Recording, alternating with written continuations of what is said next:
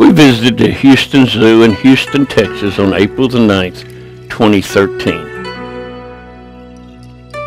If you would like to get notices when I post again, be sure to subscribe right here.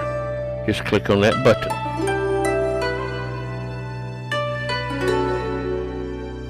This is the 55 acres that comprise this zoo at this time. It was opened on September 1922 and has about 2 million visitors every year. It houses over 900 species of animals, and therefore I would rate it as a large 7, as it compacts a whole lot of animals in a small space. And this is the map. This is what I call a wander-around zoo, as there's no really good straight way through it to see everything. The sea lions are looking to get a drink of fresh water.